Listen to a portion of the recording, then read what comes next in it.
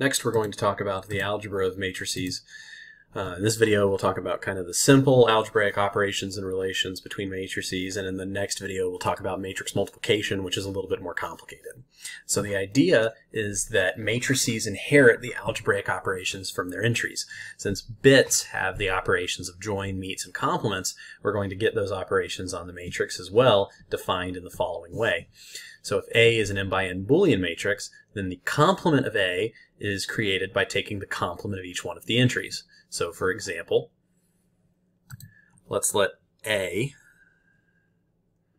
be the 3 by 2 matrix 1, 0, 0, 1, 1, 1. And if I take the complement of that, then I get the matrix 0, 1, 1, 0, 0, 0. That was obtained just by kind of quote-unquote flipping all the bits over. If B is also a Boolean matrix the same size as A, then I can take the join and meet of A and B by taking the join and meet of the respective entries. So A join B is equal to the matrix whose entries are the joins of A and B, and then A meet B is the matrix whose entries are the meets of the respective elements of A and B.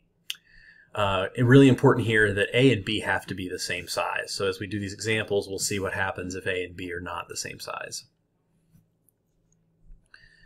So let's take the 2 by 3 matrix, 1, 0, 0, 0, 1, 0, and join it with the 2 by 3 matrix. They both have to be 2 by 3 matrices. 0, 1, 0, 1, 1, 0.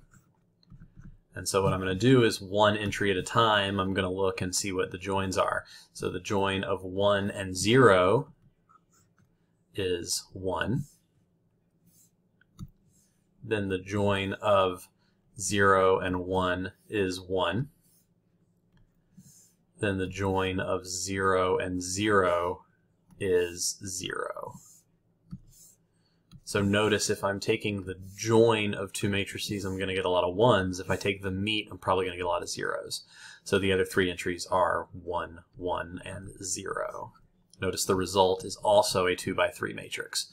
Let's do that the other way. Let's take the same two matrices and take their meet.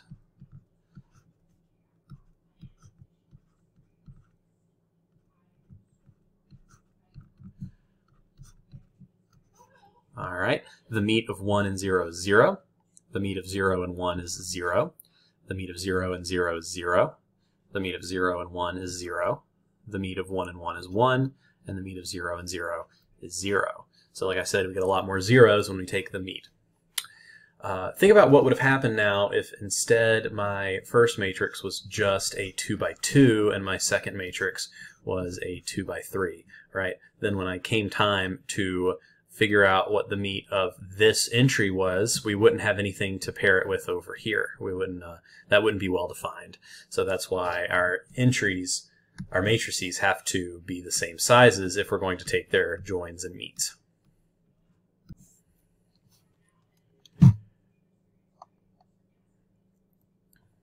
This isn't an operation so much as it's a relation.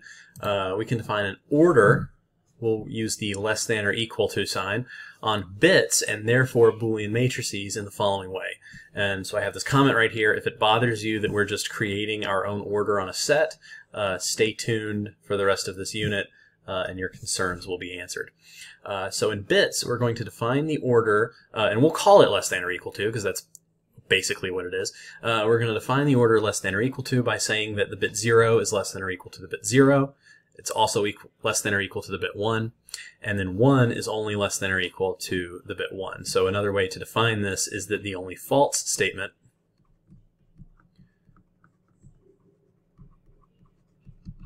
is that 1 is less than or equal to 0. So that's the only false statement in this ordering. Then we're going to let A and B be Boolean matrices of the same size, again, because we're going to have something to compare for every one of our bits. We say A is less than B as matrices if Aij is less than Bij as bits for all I and j. And another very useful way to think about this is B never contains a 0 where A contains a 1. So let's see a couple of examples of that. We've got the matrix 0, 1, 0, 0, 1, 1. And that matrix is less than or equal to the matrix 0, 1, 1, 1, 1, 1. And one of the ways we can tell is by looking at every entry of the first matrix and seeing that as bits it's less than or equal to every entry of the corresponding matrix. So 0 is less than or equal to 0, 1 is less than or equal to 1, 0 is less than or equal to 1, 0 is less than or equal to 1, 1 is less than or equal to 1, and 1 is less than or equal to 1. Another way to check is that the right-hand matrix never contains a 0 in the same spot that the left-hand matrix contains a 1. So if we just look at those spots, we can also tell that the two matrices are related in this way. As a counterexample, let's check out the matrix 0, 1, 0, 0, 1, 1 and the matrix 1, 1, 0, 1, 1, 0. Now, even though the right-hand matrix contains more 1s than the left-hand matrix, there is a spot where the right-hand matrix contains a 0, even though the left-hand matrix contains a 1. And so that means that the left-hand matrix is not less than the right-hand matrix. Finally, transposing a matrix means to exchange the rows and columns. So if A equal to the matrix of entries Aij is a m by n matrix, its transpose is going to be the n by m matrix Aj, and so what that means is that the rows and the columns have been swapped.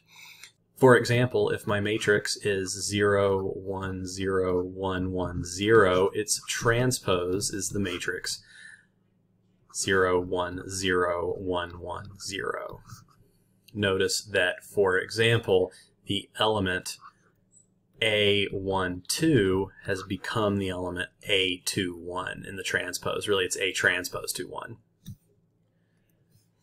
If a matrix is equal to its own transpose, we say that it's symmetric. For example, we've got the matrix 0, 1, 0, 1, 0, 1, 0, 1, 1. If we take the transpose of that, we get the same thing. So we would call this matrix symmetric.